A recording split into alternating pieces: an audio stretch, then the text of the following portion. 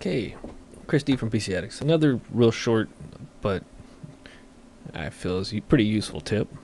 Again, you can find this out just on Google everywhere, but why not? I'm Sunday morning, I'm drinking some coffee, sun's rising, it's going to be a nice day, I'm in a good mood. Let's make a quick video. I want to show you real quick, let's say in the terminal, let's say you're in the terminal, you want to view what the contents are of the xorg.config file. And the only reason I'm using that is because I work with it, I've been working with it quite often. Couple ways. Let me zoom in. Okay. Let's say you're in here, and right now my working directory, print working directory, is /etc/x11, and in here I have the xorg.config file that I want to view. Let's clear the screen. Okay. So let's say there's a utility called, or a script, or however you want to call it, or an application called cat, C-A-T. Basically what this does is it prints the contents of the file to the standard output. Basically what it does is it lets you view what's inside that file here in the terminal. So cat xo, and then I'm going to use tab completion, hit enter, and then here you go. Here's the the very bottom of it, and we can scroll up and look at the whole thing.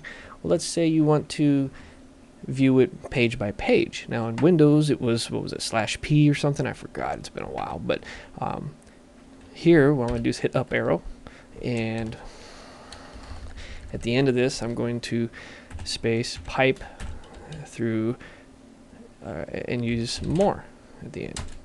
And what it's going to do is it's going to show you this screen size here, and then at the bottom you have a more highlighted thing here. You just hit the space bar and it's going to go down page by page. Hit space bar again, space bar again, space bar again.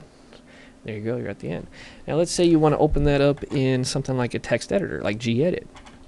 What I'm going to do is just type gedit xorg config, hit enter, and then here it goes. It's opened up in my gedit.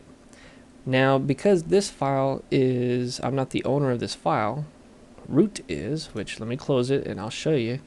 Let's go ls-al, pipe it and grab xorg.config. I'm going to show you.